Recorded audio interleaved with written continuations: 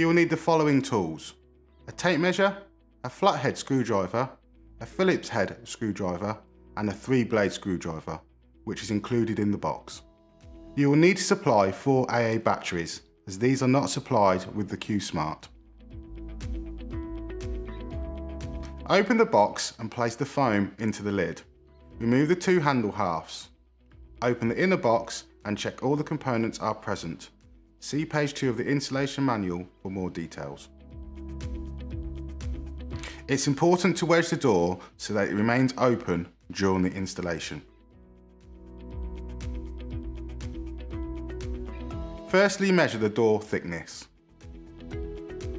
Then select the correct fixing pack according to the thickness.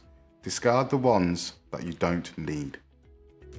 Then measure from the cylinder screw to the inside face of the door and select the correct rotator bar size. Discard the 2 bars that are not to be used.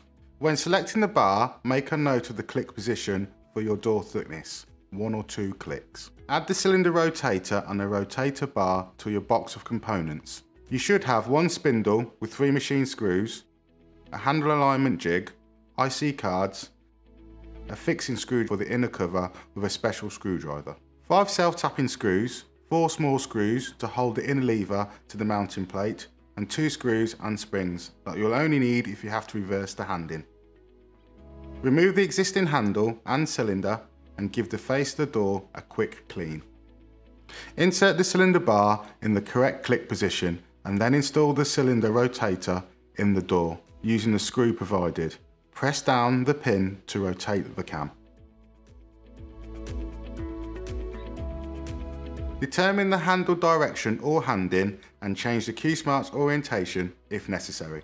Start with the external half, undo and remove the lever retaining screw and spring washer. Remove the lever and replace in the correct position. Then refasten using a new spring washer and screw. Repeat for the internal half. Line up the screw port positions on your Q Smart external handle with those on the existing handle backplate. Remove any screw ports that are not required. From the outside, insert the cable into the bottom screw hole on the door and feed through to the inside. You may need to extend the hole upwards to allow the cable to pass through, then place the handle on the door. Clamp the handle in place to avoid the risk of it falling off. Select the internal mounting plate, handle fixing screws and the alignment jig. Thread the cable through the slot in the mounting plate. Offer up the internal plate and loosely fix the handle screws through the door into the rear of the external handle to hold it in place.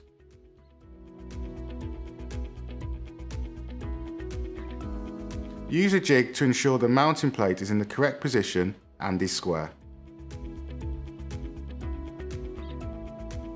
Do up the mounting screws to ensure the backplate is secure, then remove the jig. Ensure the mounting plate is fully fixed to the door with the 5 self-tapping screws. It's now time to install the internal handle. Remove the 2 black covers to reveal the 4 fixing holes. Ensure that the internal thumb turn barrel has the arrows pointing upwards. This is vital to the correct operation of the handle.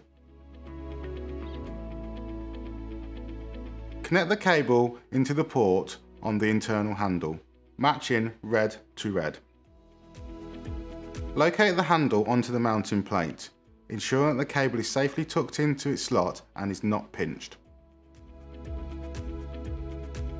Fix the 4 handle screws to secure the handle to the mounting plate and test that the lever works. Make sure everything is working before you close the door. Fit 4 good quality AA batteries and then go through the lever setup with the door open. Please refer to page 15 of the installation manual. Carry out installation checks, making sure the locking door locked and unlocking works correctly, while still in installation mode. door open. Currently in installation mode. Add a fingerprint or an IC card to exit. Hand over the manual lower cover along with the fixing screw and special screwdriver to the user. Point out the user section of the Joint Installation User Manual. This starts on page 17 and will guide them through the setup procedure. Your installation is now complete.